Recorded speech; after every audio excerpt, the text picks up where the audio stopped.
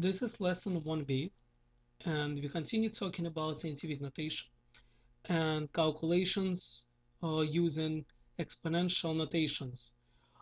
So today we mostly will be dealing with addition, subtraction, multiplication, and division. So to begin with, let's let's work on addition and subtraction. All right, so let's start with problem number 1. 40.71 times 10 to the 8 plus 222 times 10 to the 6. Okay, so to approach this question, there is this very important rule that you have to understand all the way in the beginning.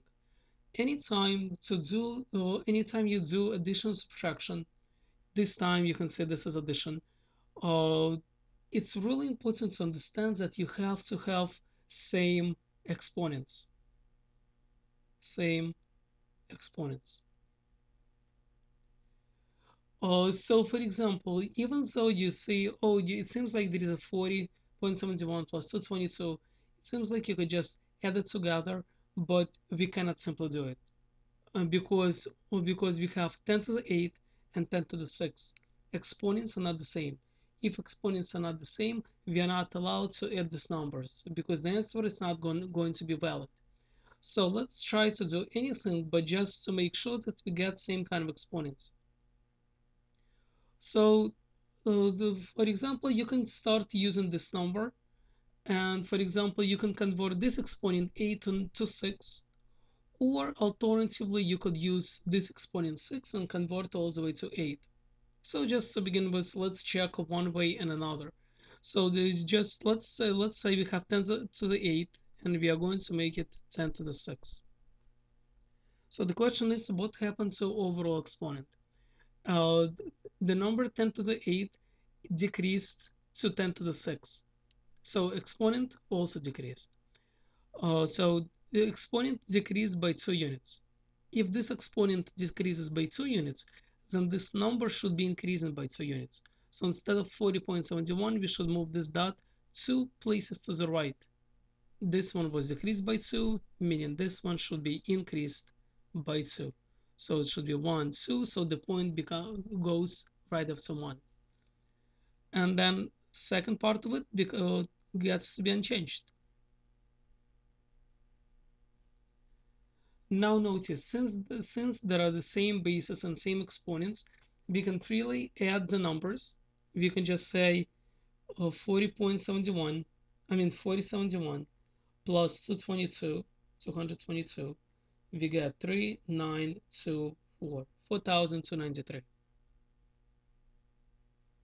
And all we need to do with the same exponent, we just need to multiply it by same exponents that we've been using, that has been used in this in the beginning.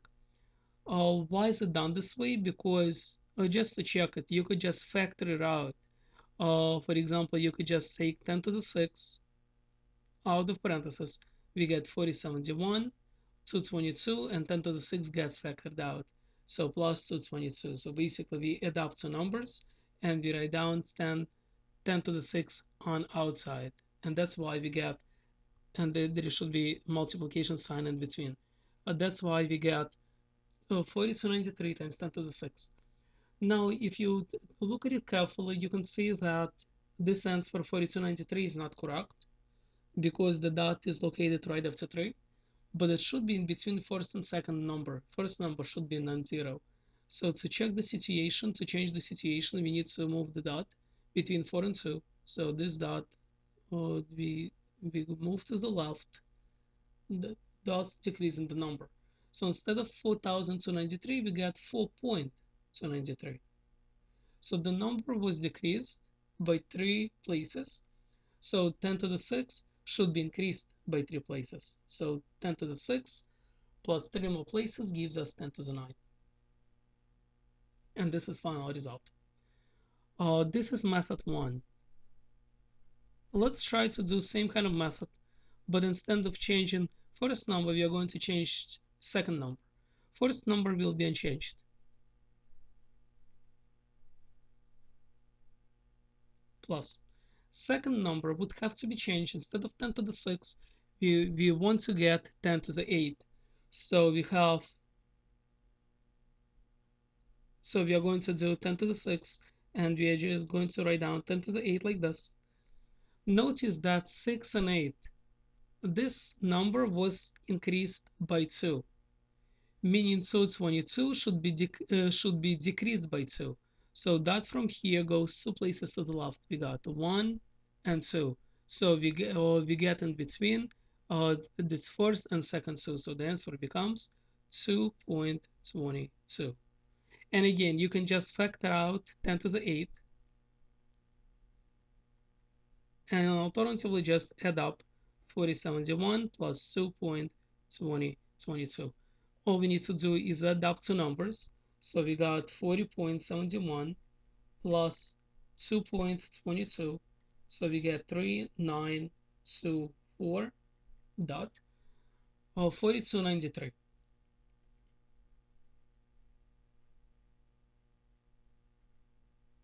times 10 to the 8. Now notice this, that this dot should be in between 4 and 2. So this dot should be moved one place to the left just to get between first and second number. So we should get 4.293 times 10. So notice that this number was decreased by 1, meaning this number should be increased by 1. That's why we get 10 to the 9. And this is going to be final answer for this problem. Notice that it matches this result and this result is identical. So it's up to you which one to choose. Sometimes it can be a little easier. Sometimes it might be a little more difficult. So let's continue with the next example. The next problem that we are going to work on involves multiplication and division. For multiplication, we get this kind of rule. We have a to the n times am. And according to this rule, we actually get the same base, which is a, and n plus m will be just added together. N and m will be added. So we got n plus m. So let's try to do some of the problems. So we can get 10 to the third